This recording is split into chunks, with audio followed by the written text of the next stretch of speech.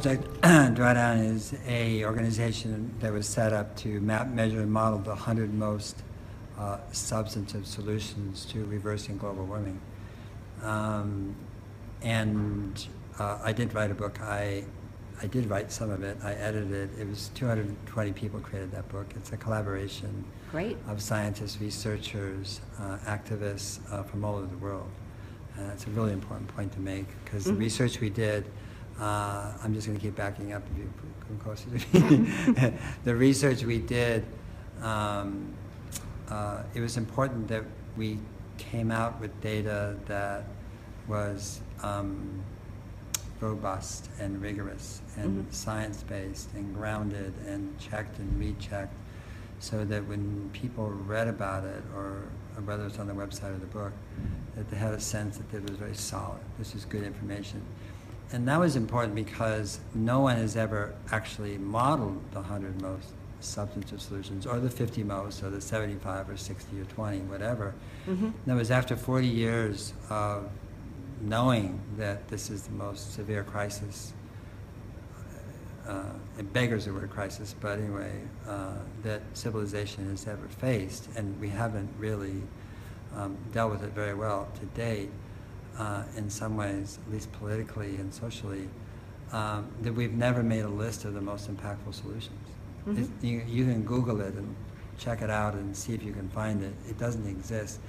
And it's very odd when you think about it, because the IPCC has done the science on what's going to happen if we don't act. I mean, really excellent, extraordinary science. But no one's actually done the math on the most impactful ways in which we can reverse global warming. And so drawdown exists for two reasons. One is to name the goal, which is to go back the other way, as opposed to mitigate, reduce, stabilize, which we think are kind of fool's errands, actually, given how high CO2 and greenhouse gases are in the environment. Actually, when you add the greenhouse warming potential of gases that are up there, we're up to 448, not 402. So actually, it's a lot worse than it appears. And so we wanted to name the goal, and then we wanted to, as I say, map, measure, model extant solutions. They're hands-on, practical, can-do. I call them W.W. Granger. In other words, we know how to do these. We are doing them. They're global. There's all scaling. We wanted to know if they continued to scale in a rigorous way over 30 years, could we achieve drawdown? That is to say, that point in time when greenhouse gases peak and then go down on a year-to-year basis as opposed to going up. And that was what the project was, and it still is, but we've now published the book and published the results. I'm on the 25th day of it, in 30 days of talking about it. And I got invited here by the Cloudburst Foundation, the Secretary General, to talk to the 52 High Commissioners of the countries that comprise the Commonwealth of Nations, which is about 1/3 of humanity, 2.4 billion people, and who have adopted drawdown as a template for economic and ecological regeneration through reversing climate change. So here at this conference, when you spoke today, did you get a sense that you were sharing information that was kind of new to the audience here, or and how was that information received? Well, I can't really say. I mean, each person is different. Sure. So they don't speak as one. There are 52 nations, languages, cultures, which is so wonderful about the Commonwealth, that it's so diverse.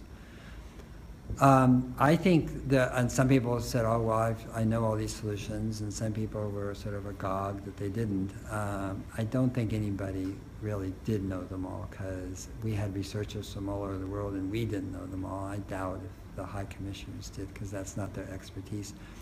But I think what they were saying is, you know, they hadn't seen the book anyway. They just saw a few of the slides, so that's what they're commenting on. I think what we saw during the day was a real change from a kind of what could have been a very bureaucratic meeting. People, the first 2 or 3 speakers read their speeches, 15-minute speeches, you know, they're reading, and who wants to be read to, really, you know? And then I spoke, and then David McConville spoke, and then we went to Q&A. And I think what you could see in the room is a real shift in the sort of comprehension that drawdown is actually novel. In other words, it's really new. The idea of reversal is new. Mm-hmm. The idea that these solutions are regenerative, both economically and ecologically, is new. Really, for a lot of people here, I think the whole land use area had a lot of novelty, which is they didn't realize, I don't think, the extent to which there are solutions involving land use that sequester carbon through photosynthesis. And I think some of the solutions they saw were very novel. They'd never heard of them before, and were curious. So, and by the end of the day, people. The thing that I think that pleased me the most was that at the end of the day, people said, "I'm going to change my language."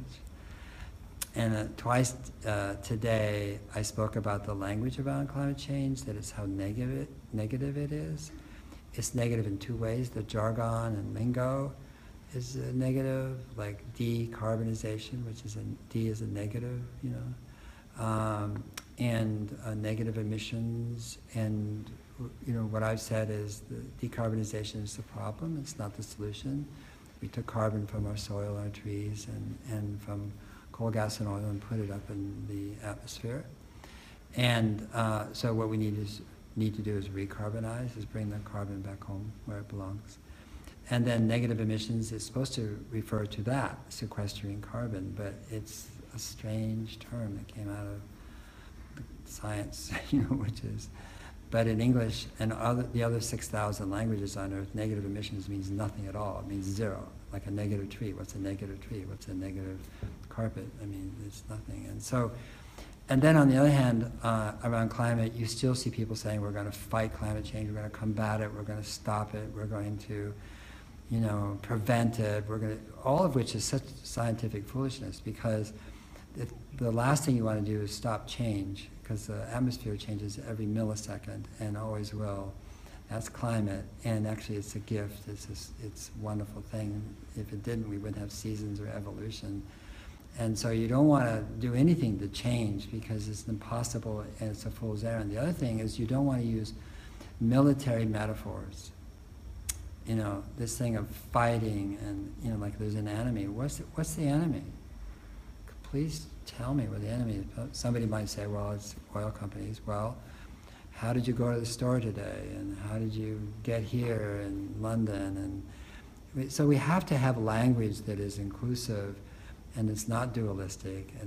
And because that idea that there is an other, that there's an enemy, or that there's a part of the earth that we don't care about the oceans, don't worry about it, we can put it in the air, it's just smoke, or it's just, coal, it's got a little bit of mercury in it, don't worry about it. I mean, this whole way of thinking about the earth is what caused the problem.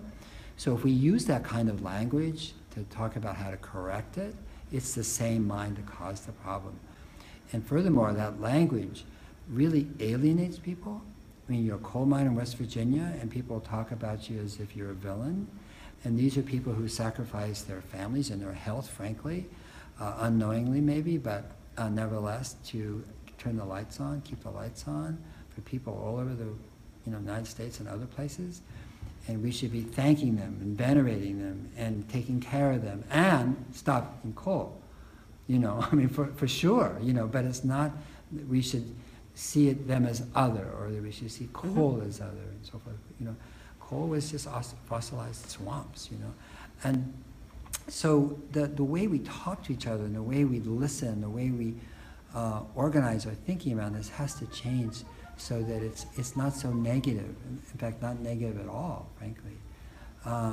And that's the thing that happened today, was so many people in the circle at the end of the day said, I'm going to change my language, I'm going to change my language. They realized that everything they say is negative, negative, negative. Even one man said, I told my children it was hopeless, I'm going to come back now and say I was wrong. And that's what drawdown does for people, actually. They look at it and go, wow. And the reason is because we did the math. We did the math. And we're not advocating this. We're not saying we have a better idea. We're saying this is what the world is doing, and it can scale to reversing climate change, global warming. Great. So I'm just going to close with, I wanted to say that we appreciate that you use the word reverse. At Regeneration International, we talk a lot about we need to reverse, and we can reverse climate change, not just mitigate it. But I wanted to ask you then, on a personal note, I'm going to put you on the spot. Do you think we can do it? Can we reverse climate change in an amount of time that's really going to save the planet? Let me ask you a question in reverse. Which is, why do you think we can't? I didn't say I think we can't. I was asking if you can. That's the implication of the question. Every question is a statement. So it's a common question, by the way. Yes. So, I don't think that we can't. Regeneration International is... Okay, then why do you think other people... You're kind of asking that question because I I guess I'm asking it because from our organization's perspective, when we put that out in our communications, we often hear back that's unrealistic. And we continue to say that we can reverse climate change, again, if we acknowledge all of these wonderful solutions that your book talks about, and look at the interconnectedness of everything that we do. But I guess I was just asking you personally. Well, in a way, I would say that your question was a surrogate for other people, because you get the same question.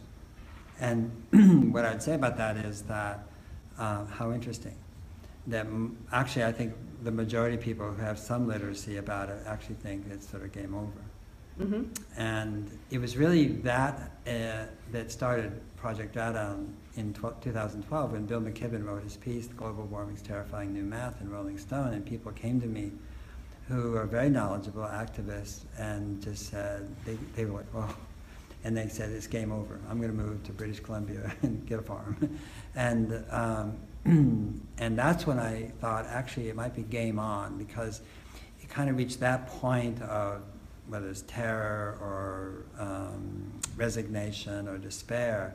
And that's actually a teachable moment in some ways.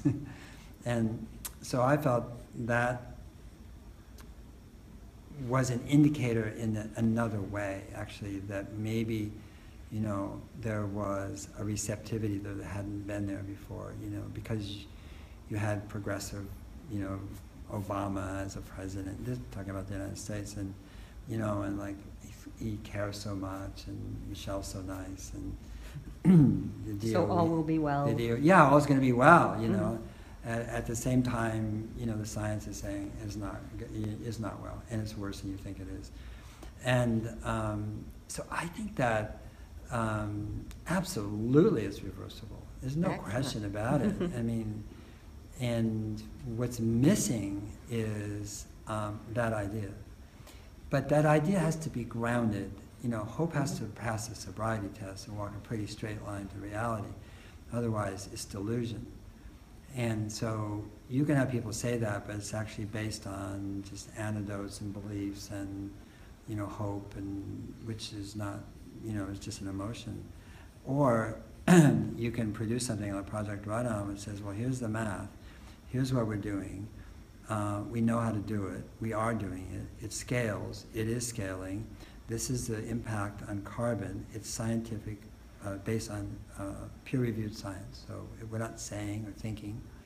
All the other data comes from respected international institutions, the World Bank, the IEA, IASA, you know, WHO, FAO, and so we are not saying, you know, we created the data, we're saying we gathered the data, we gathered the facts, we gathered what the world knows, and reflected it back to the world and say, did you know this is what we're doing? Did you know this is the impact? Did you know that it's scaling? Did you know that if it continues to scale, these are the impacts? And we were very conservative on our numbers. We did not, you know, gin them up, or we didn't. We used other people's numbers. And when we had a choice on cost or carbon, we always chose the lower of on the median. We didn't choose the higher ever. So we wanted people to be able to come back to us and criticize it and say it's better than that. And they have. People who know a specific solution or know it very well have said, no, I think it's better, I think it's better. And that is such a different comment So here you have a solution book, people saying, I think it's better, rather than a problem book where people say, I think it's worse. Mm-hmm. And that's really what's happened. People say, no, actually, it's really worse. Everybody has another story about how it's really worse than you actually think it is. And people said that today. You heard several people saying, oh, you don't really know how bad it is, you know. And it's almost like, you know, it's become, pessimism is become a new, sort of one-upsmanship, I have a better story than this one about how bad we are and how fast it's getting worse. And what we're doing to ourselves is mixing ourselves in an emotional toxic soup, and it's really affecting us. And we can accept and understand the science and the validity of the science, respect the science, but see it as a problem statement. We can say it's a gnarly problem statement. We can say it's a super wicked problem statement. We can say that odds are probably 100 to 1. Okay, that's the odds if you think those are the odds. But now let's go. What are we going to do? We're here. Why did we come here? Because actually it's not a problem, it's an offer. And the offer is from the atmosphere, and the atmosphere is giving us feedback. And it's a feedback loop. And all systems without feedback fail. All systems without feedback fail, or that forfend against it. And we are getting feedback, and it's actually an invitation to reimagine everything we do in our relationships and what we think, our politics, our financial systems, but importantly our farming systems, our agricultural systems, how we treat the oceans, what an ocean is, and those things are all interrelated. How we treat another person is how we treat a tree or a forest. And so we have been really, really rude, really unkind to this place that we live, and to the people who, the indigenous people, indigene, the original inhabitants, And so this is like a kind of a sweet message from the sacred saying, guess what? There's another way, Because when you address climate change, when you address global warming, and you go and you expand the goal to reversal, mm-hmm. actually, when you make something bigger, there's very little competition. Whereas a lot of competition for people defining how bad it is. But when you make the solution really big, and then actually there's a big spaciousness, for people to come in and join and connect. The next book I'm writing is called Carbon. It's really about a love story, falling in love with nature, falling in love with life itself. It's not about, but the first line is, carbon is the element that holds hands and collaborates. And I hope by the time they get to the end of that book, they understand that that's exactly what we have to do as a world, as country, as people. Listen to each other, respect each other, and basically hold hands and collaborate. That's how we're going to move out of it, and that's the gift of climate change. It's either happening to us and we're the victim, or it's for us, and we are we're lucky. That's perfect, and I loved, just to end on that, I love the concept of this is an invitation. It's an invitation to act and to change and to rethink things. And to reimagine and to create and to celebrate each other, because we need each other, and we can't do it by ourselves or by a country or by a city. We have to do it all together, and we have to do it specifically in place, and we have to do it together, interlinked and interconnected, and share what we're learning, what we know, how we're doing it, what's better, what worked, what didn't work, etc. So it is basically, the whole earth is going to have to collaborate and come together. Which was what this meeting was about today, Which coming is together and collaborating. Paul, thank you. Thank you so Appreciate much. you taking the time for the interview today. Okay.